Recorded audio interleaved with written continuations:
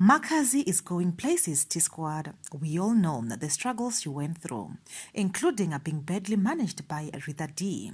The star puts all her strength into her work and she does well in everything she does. T-Squad, she does things we hardly see musicians do, which is dance and sing. Hi T-Squad and welcome to the T-World. I'm sure most of us know that dancing and singing at the same time is hard work already. You are using your energy to dance and you have to sing while doing it. As rare as it is, Makhadzi does it and she kills it every time. At T-Squad a while back, Makhadzi also mentioned that she's been trying to collab with Casper Nyovest, but wasn't able to reach him. At T-Squad, she later was able to get through to him and confirmed that she was in studio with him. Her consistency and go-getting attitude towards everything has earned her the greatest accomplishment yet.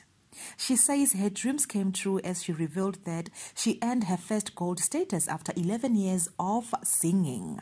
At T-Squad, on her Instagram post, she mentioned that her song Morahu featuring Mr. Brown has reached gold as a single. After 11 years of singing, I just received my first gold status. Cousinators Morahu featuring Mr. Brown has reached gold as a single.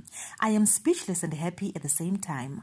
Please help me to celebrate. My dream came true, Batuvanga. At Open Mic Prod SA, Vatundirine, she said with celebratory emojis.